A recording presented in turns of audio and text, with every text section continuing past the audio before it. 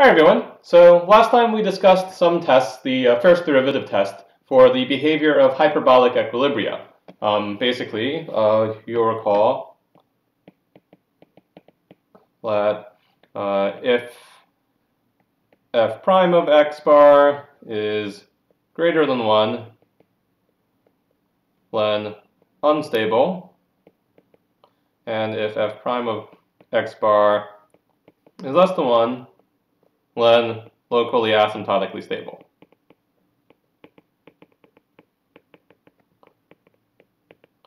And this is, of course, for the case where give me a moment, where x sub t plus 1 is equal to f of x sub t. Okay, so this is the hyperbolic case. So hyperbolic case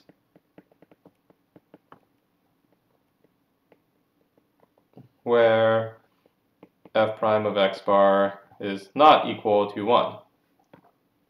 But now, what about the case where f prime of x bar is equal to 1? The absolute value of is equal to 1. It turns out then that's a little bit more complicated and we have to look at higher derivatives. So let's take a look at the case when f prime of x bar is equal to 1. Now, note, we're not actually going to analyze the case, where it's equal to negative 1, to prime of x bar is equal to negative 1, though it is in the textbook if you want to look at it a little bit more. It's a little bit more complicated, and I don't really think it gives you that much more intuition for what's going on. But yeah, so now we have that. Let's state our main theorem for this case, which is 2.3. Suppose, I don't need the absolute value here, since I'm only going to talk about the case where it's actually equal to 1 and not just the absolute value is equal to 1, where x bar is an equilibrium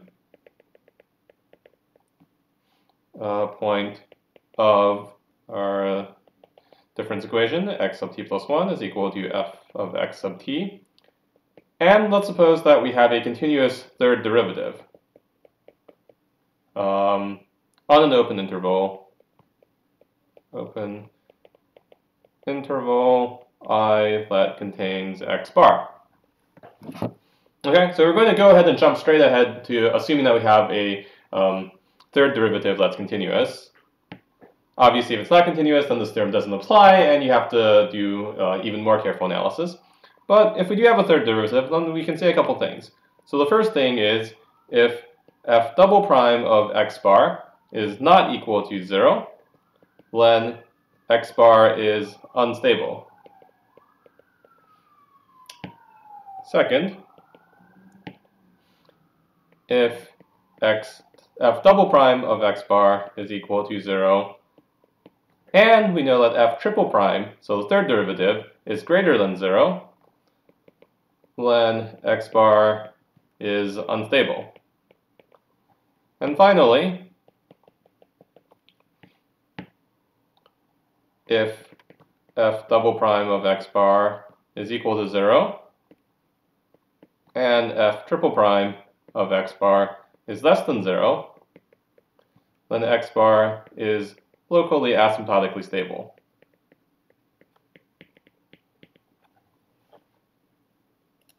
And note that, as I mentioned, we can't say anything about the case where it's equal to negative 1, where the first derivative is equal to negative 1.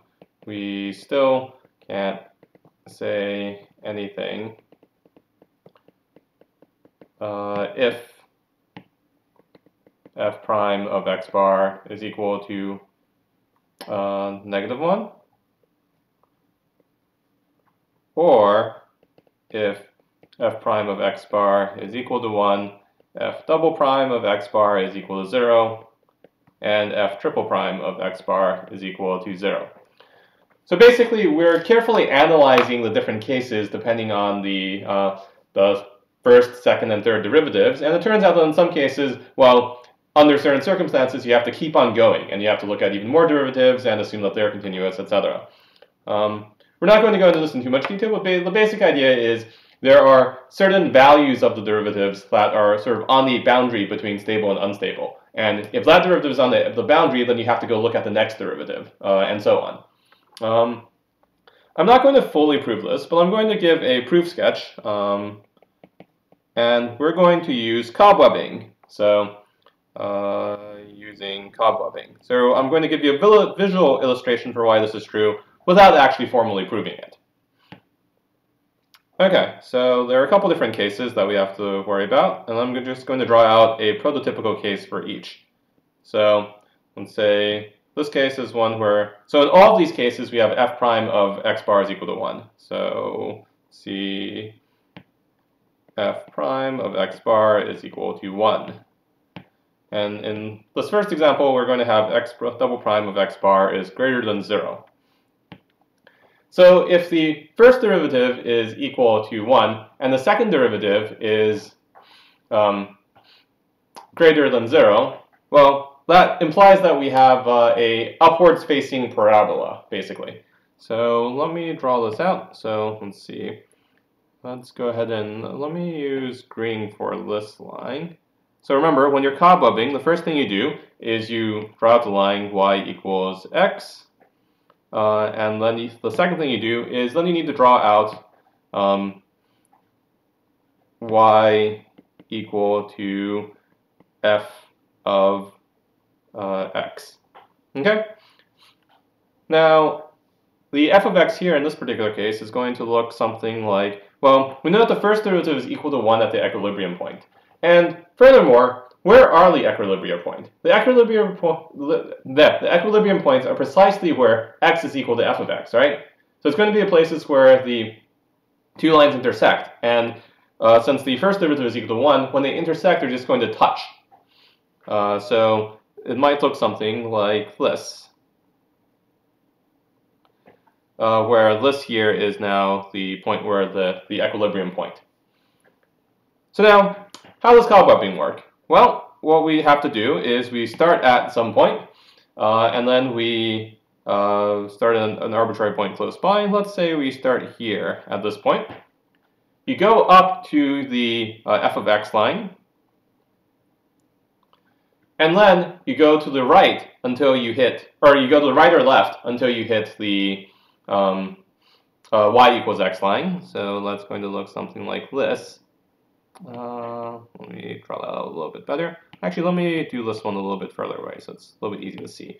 So I start here, you go up to there, and then you go to the right or left until you hit the y equals x line, and then you go up again, or down, as the case may be, and then you go there, and so on. So you know that it gets far away, and so even if you start close to your equilibrium point, you're not actually going to, so for example, if you start here, you end up going there, there, there, and there. So even in that case, you still end up going further away. And so this is unstable.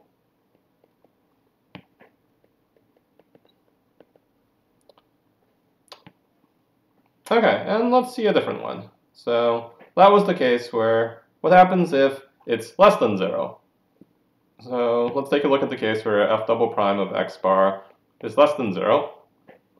Well, what did we say? We say if it's not equal to 0, then it's unstable. So we know already from the theorem that this is going to be unstable, but let's see how this works. So again, I'm going to draw the y equal x line. This is the y equal x line. And here, well, you know the second derivative is less than 0, and so you know that this is concave down. So this is looks something like locally at least like an upside down parabola. So let's see, it will look something like that. And that's just locally. So like all sorts of things can happen globally, but we're not going to worry about that for the time being. And so what happens here? Well, we have our equilibrium point there. And of course, the first derivative at the equilibrium point is equal to 1, so it is parallel to the y equals x line. This is the y equal f of x curve. And we can do the same thing. So let's suppose that we start over here. Well, let's see. Let me actually extend this out a bit more. And let's make a little... Well, the first thing you're going to do is you're going to go to your curve, and then you're going to go to the y equals x line, and so on. So that's going to run away. So it's what happens if you start a little bit, let's say you start on the other side. Let's start over here. Well, you go up to your curve, you go to the line, you go down to the curve, you go to your line, you go down, go to your line, you go down, go to the, and so on. And so it still keeps on going away. In fact, no matter what happens, this is going to be unstable, which is what the theorem says. Okay, so that's the case where f double prime of x is not equal, of x bar is not equal to 0. But of course our theorem also says something more for when it is equal to 0 and gives us, so if it is equal to 0, well then the second derivative doesn't tell us the stability, and then you have to look at the third derivative. So let's take a look at the third derivative now. So let's see, let's draw this out. Oh, I should actually follow the line since I decided to turn on grid mode to see them all. Okay, so we have the y equals x line again. And so if the, and here we're going to have, let's say, f double prime of x bar is equal to 0, and f triple prime, so the third derivative of f bar is greater than 0. So this is equations that, so this is a cubic equation, and I'm just going to draw out what this might look like. So this looks like something like, let's say,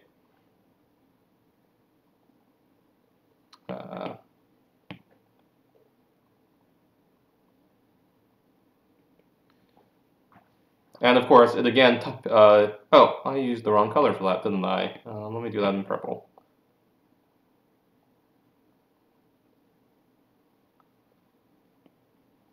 So here, again, we have our equilibria, where it barely kisses the line, but since it's a cubic, it actually crosses past it. And if we start, let's see, so what happens? So if we start here, well, we go up to our y equal f of x line. This is our y equal x line. And then when we go up, then we go to our y equal x line horizontally. And then you go down and away, etc. So that looks like it might be unstable. Let's take a look, try again. So let's start, say, on the other side. We go there. Well, you go right, but only a tiny bit, but you're still going away from the equilibrium. And so this is unstable again. And finally, there is a case where things are stable. And this is the last remaining case, where f double prime of x bar is equal to 0, and f triple prime of x bar is less than 0. And so what does this look like? Well, if you draw out the y equal, let me try that again. Let's try out the y equal x line. This is the y equal to x line, and then you also have a y equal to f of x line. And if it's less than 0, then your line actually starts on the other side and kisses it in the other direction. So let's see, this looks something like that. And in this particular case, well, if we start, say, here, you go up, you go to the left, you go down, go to the left, down to the left, etc. And so that actually does go to our equilibrium point. And if you start over here, you go up, go to the right, etc. And so those do go to the equilibrium points. And so this is locally asymptotically stable. Locally asymptotically stable.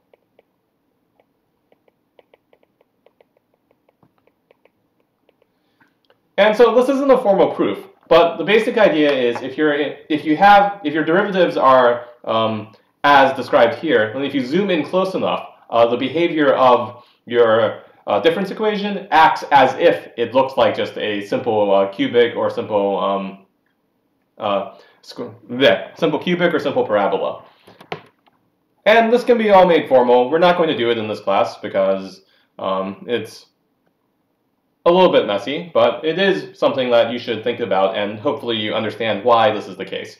the general intuition that you should take away, though, is that when you have the derivative test, but the derivative tests don't tell you anything right on the boundary. So there's some boundary between stability and instability and being unstable. And when you're right on that boundary, then you need to go to the next derivative effectively to see what goes on.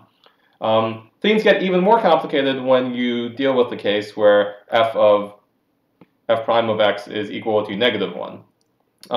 And there's something called the Schwarzschild derivative, which we're not going to actually cover in this class, but is useful for those sorts of tests. So it turns out that the tests are slightly more complicated when you have the first derivative equal to -1.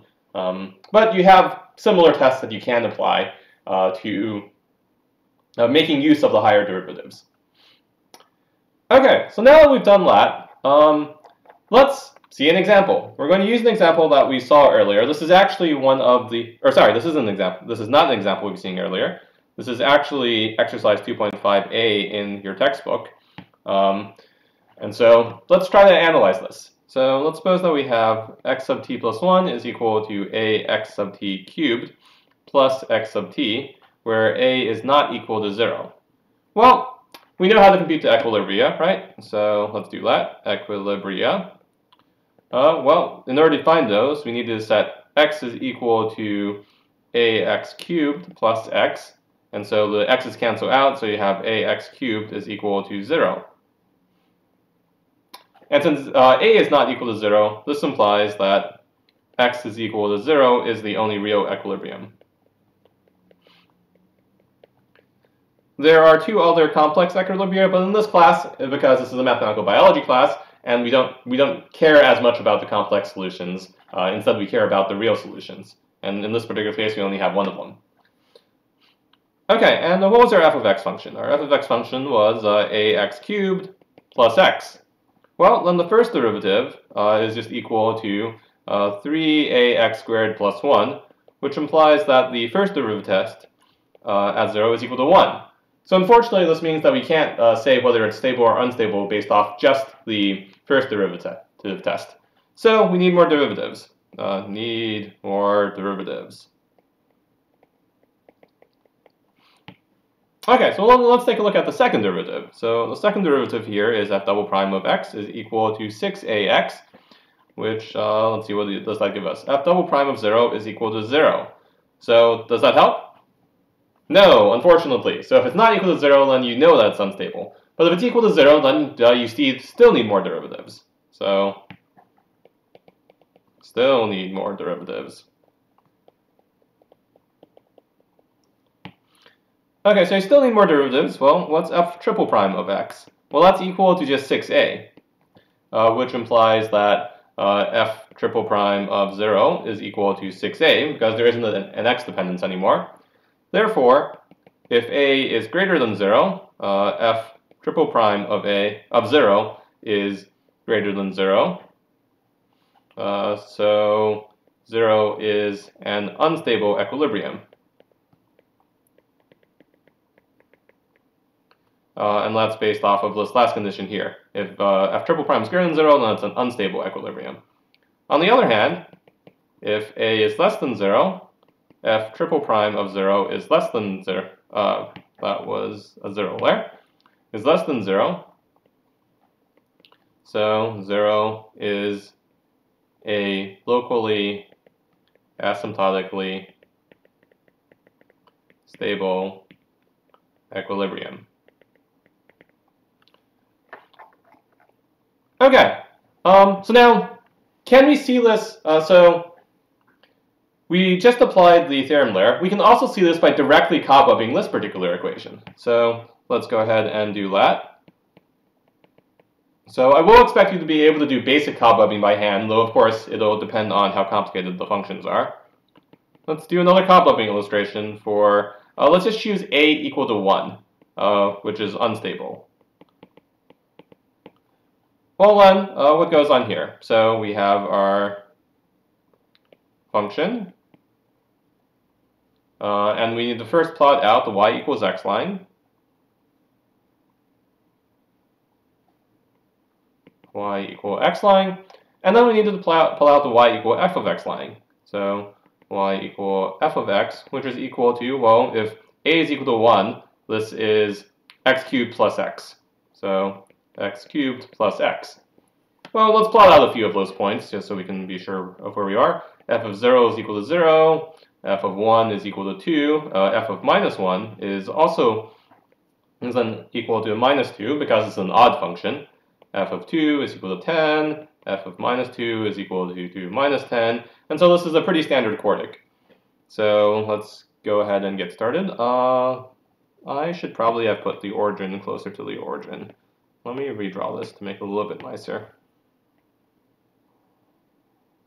Ah, there. Okay. And then our y equal x line. Graph paper only works if you use the lines. Okay. So, well, we have our 0 point here, and then at 1, it's at 2, and minus 1, it's at minus 2, and so on. And it goes down to 10 pretty quickly, so we're not going to actually redraw that. So this thing looks like this. Okay? And then if we start at a point, let's start pretty close because it's going to run away pretty quickly. So if we start here, it goes up, right, up, right, and so on. And if we start here, it's going to go down, left, down, left, down, left, down, left, so on. And so you can see directly using cobwebbing that it is unstable by just plotting a couple trajectories of points near your equilibrium, then see if it goes away or if it goes towards your equilibrium. Okay, so that is a little bit about how you would explicitly find these, do a stability analysis in the case where you have non-hyperbolic equilibria where the first derivative is actually equal to 1. Like I said, we're not going to bother with the first derivative equal to minus 1, but we are going to now spend some more time on cobwebbing because cobwebbing is a fairly general tool that you can use to visually see the stability of the various equilibria without having to actually do all of the derivative tests. And in some cases, that's the only thing you can do because you have super complex behavior. So let's give a couple more cobwebbing examples.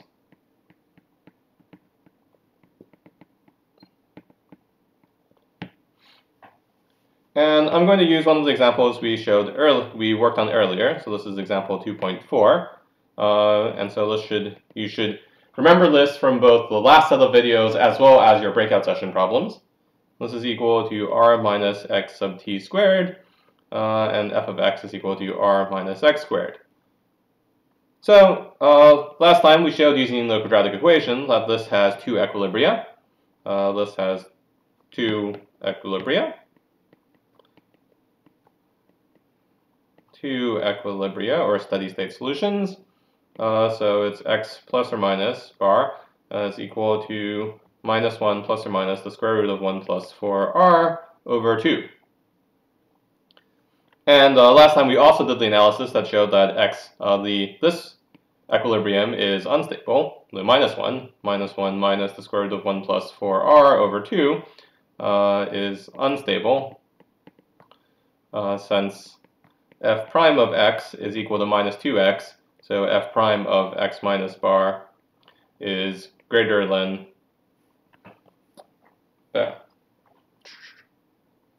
1. And you'll see that if you plug it in for any r. Now, on the other hand, we showed last time that the positive equilibrium, well, the equilibrium where you take minus 1 plus the square root of 1 plus rc over 2 is stable, locally asymptotically stable. Locally asymptotically stable if r is less than 3/4 and unstable if r is greater than 3/4. Again, just by using the first derivative test. And now let's look at these two via cobwebbing. So let's explicitly plot this out. Plot this out via cobwebbing when r is equal to 1/2. So when r is equal to 1/2, we have the positive equilibrium is equal to minus 1 plus the square root of 3 over 2. And of course, the square root of 3 is about 1.7, so minus 1 plus 1.7, that's about 0.7. Divided by 2 is about 0.35. If you actually use a calculator, you'll find that this is about 0.366. And the negative equilibrium is going to be minus 1 minus the square root of 3 over 2, and that's going to be about minus 1.366. Okay, so now let's draw it out. I'm going to give myself plenty of space on this one, since I want to be able to see this one clearly. And there. And I'm going to give myself plenty of space for my 1s and 2s. So I'm going to say that lat is 1. So 4 of these lats is 1. Let's see, this is minus 1 and 1, 2, 3, 4. Lat is minus 1. Okay? And the first step is easy. You just need to plot out the y equals x line. So let's just this diagonal line here.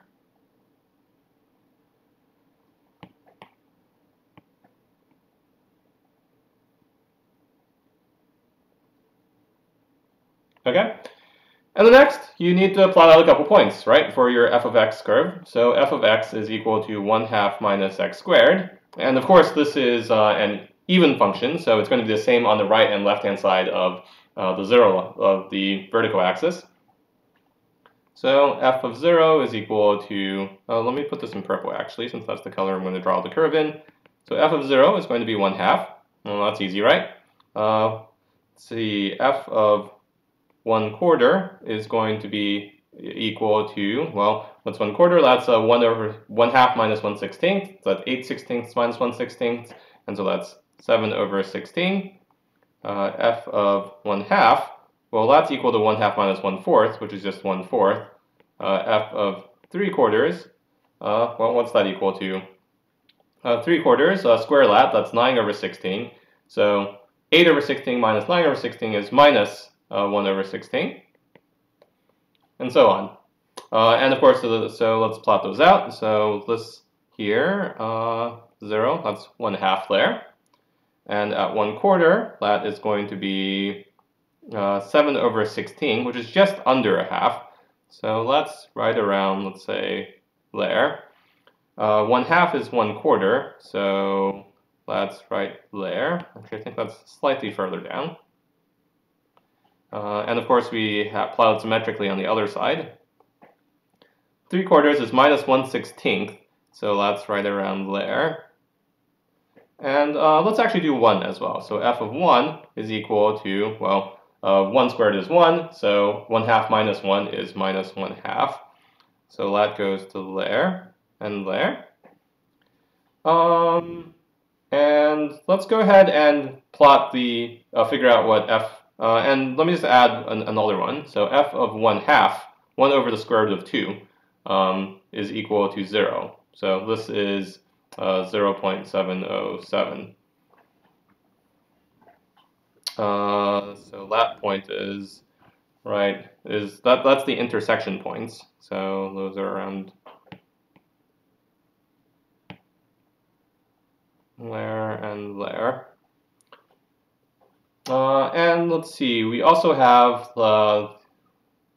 you also know one other thing, which is that our two equilibria here, those are precisely where you intersect the y equals x line, because they're equilibria. So you have the point 366 there. So that's your x sub positive bar. Let me put that in a different color actually. So let me put that in blue. So that's your x sub positive bar. And you have another one down here, minus 1.366. That's actually down here roughly.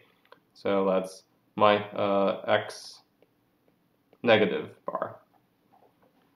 Okay, so now we can draw out this parabola.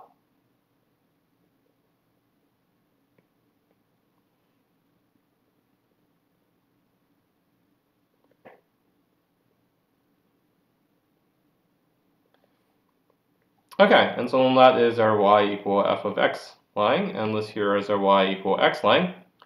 And now we can see what happens. So suppose I start, down here. Okay, let's do this in red. So I'm actually starting near the oh, sorry, you can't see the x minus bar there, but I'm going to start pretty close to the negative equilibrium. So I go down to this line here. Well, then I go to the right. So I'm already going away from our equilibrium. That's not good. I'm clearly not limiting towards it. Well, this goes back up here to the right, goes up, and I end up going here, actually, going up.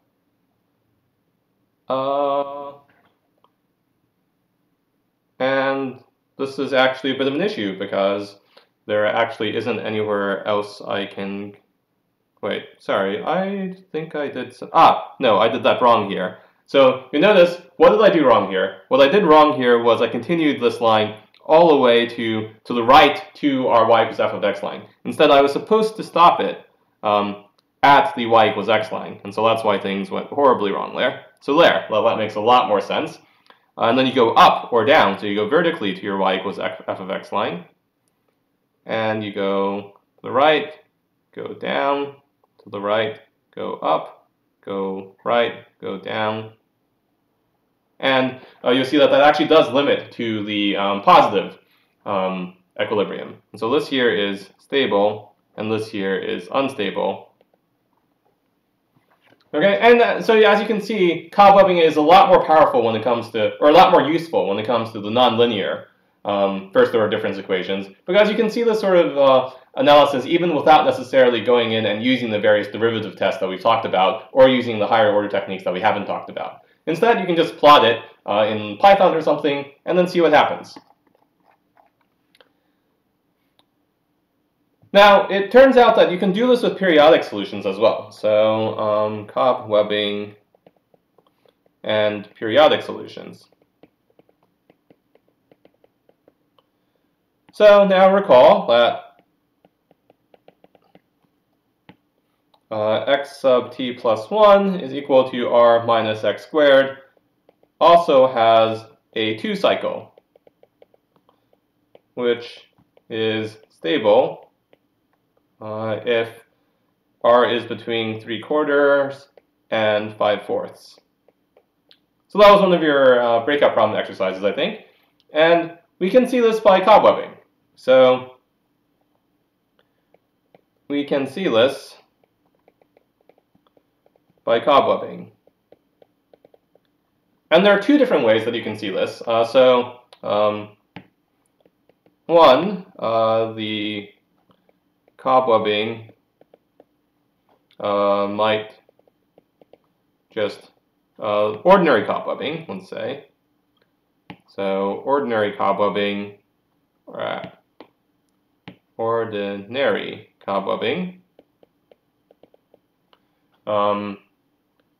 by plotting y equal x and y equals f of x might show an alternating between the two.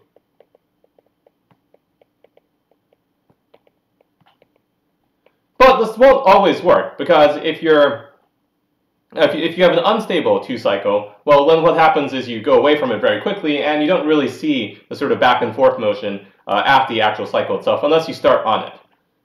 However, what you can do instead is you can also see it via cobwebbing of y equal x, and instead we are going to use y equal f of x. So remember that the 2 cycles, the periodic solutions of order 2, are precisely the equilibria solutions of f of x. And so if we do that instead, then we can do the exact same analysis of it as an equilibrium point, and then we'll see whether it's stable or not. And just for reference, I'm going to say the 2 cycles. Recall the 2-cycle is at x12 bar, which is equal to 1 plus or minus the square root of the 4r minus 3 over 2. And we're going to let r be equal to 0, and then x12 bar is equal to 0, 1. And so let's go to Python and see what happens from there.